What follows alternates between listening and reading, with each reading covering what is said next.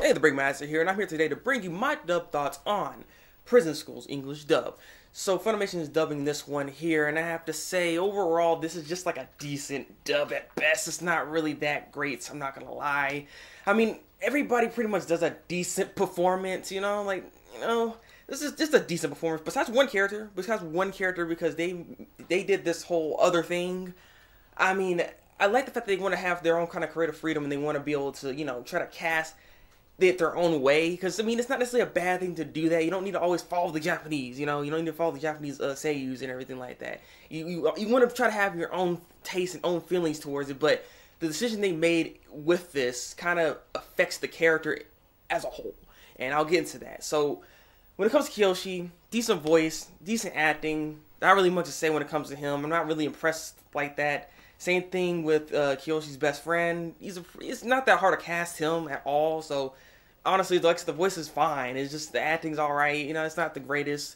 When it comes to yours truly, Takahito, which is my favorite character in this show, actually, I have to say, I actually rock with Prison School pretty hard as of late. I mean, the show's really good. It got me to read the manga, and I'm pretty far in the manga now because I've really been going ham on this series, and I'll get into that later in a different video. But Takahito's voice, I mean, I feel like maybe I'm a bit biased towards the Japanese only because they really, really, really hit the mark with his character, with how his voice should be, and he has all these really, really low lows and these really, really high highs, so high that he sounds like a freaking pubescent teenager, someone that hasn't really even hit puberty yet, when his voice be scratching like that at times, and it's kind of funny. Like, it has that added element to his character, and I feel like the English dub doesn't necessarily give you that exact feeling from him. And I feel like it's just not quite there, But like I say, he does a decent performance. It's not like he's doing a terrible job, but I'll leave it at that. Like I said, the majority of the girls they're decent. I mean, some of the voices I feel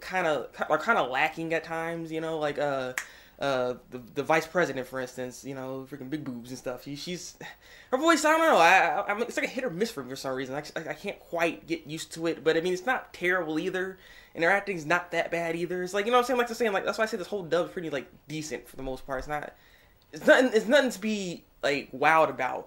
And now, let me get into the last character that I really want to talk about here, which is Andre. Which is why I was talking about the creative freedom here that they try to do, and they wanted to try to put their own spin on the character a little bit, add their own type of voice to it. And I feel like this decision was a really, really bad one.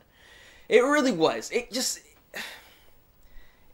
I don't know. I mean, yes, the voice, I guess you could say it fits him because of the way he looks. I mean, but that's the thing, though. I mean, that's the whole joke about Andre. I mean, he looks very abnormal, but he has a very normal voice. That's the whole joke about him. That's part of his character, actually. And when you give him a voice that's supposed to kind of fit him, it's like you take away a part of his character, and it's just like, I don't know. It's just, and not to mention, I just can't use the voice in and of itself is just kind of ridiculous. Anyways, it's just like it's like a freaking gremlin and crap. Like, I was like, no, please. Like, I don't know. I don't know. And that's one of the main things why I can't really even watch his dub. I'm not even gonna lie. That's one of the main reasons why I can't watch his dub, because I can't handle Andre's voice. It's just that bad for me. I can't. Like, again, Funimation, I'm all for you guys trying to, do your own little spin. You don't have to follow the Japanese seiyu, how the Japanese do it and everything like that. You can do your own little spin, and sometimes it works out. Dragon Ball Z is a great example of that. But, like I said, I don't know. This one was, I don't know about the decision. Like I said, I can't dig it. Maybe you guys can dig it, but I can't dig this voice, alright? And so, like I said, it's a decent dub. I feel like you can pass on this dub here. Just watch the Japanese. They do a much better job at the end of the day, in my opinion. But, hey, this is just my opinion. Leave your comments below and tell me what you guys think about the English dub for Prison School. Like this video and subscribe if you want to see some more dub thoughts from me. So, it's been the Thabreakmaster, and until then, people, break out.